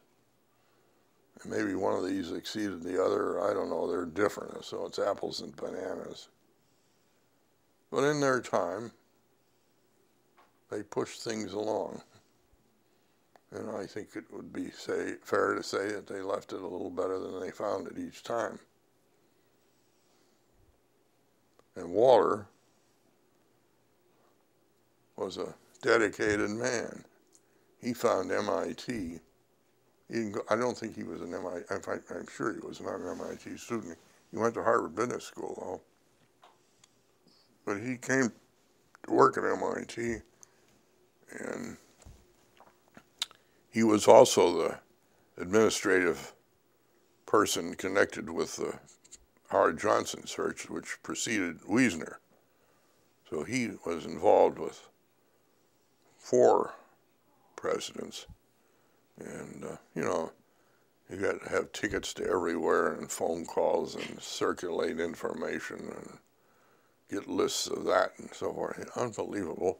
And also, it was he, when we were doing this real estate on the other side of town, we had to deal with the Cambridge father. At first, we sent a fancy Boston lawyer over to talk to him. I forgot. I don't know whether I went over there one day and watched this guy, and I got back and I said, "Get that guy the hell out of there." And we sent Waller. And it took him 2 years, but he did it.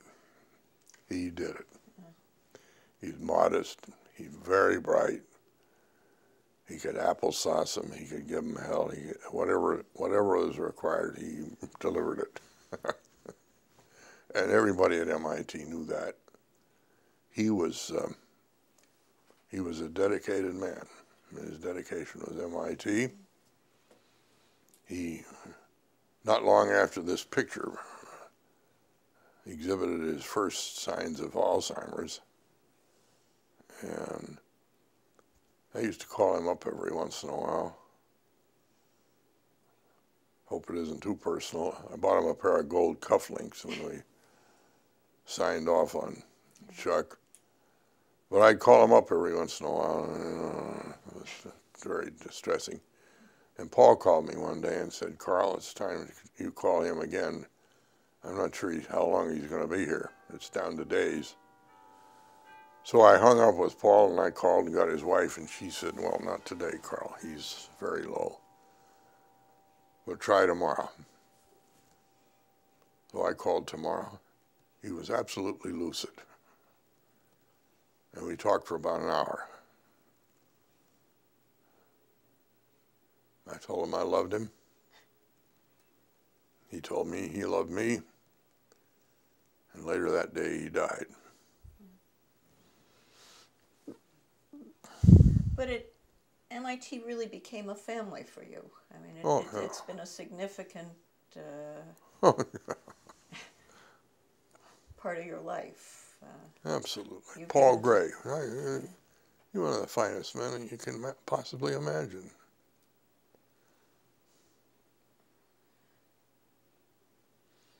It's a privilege.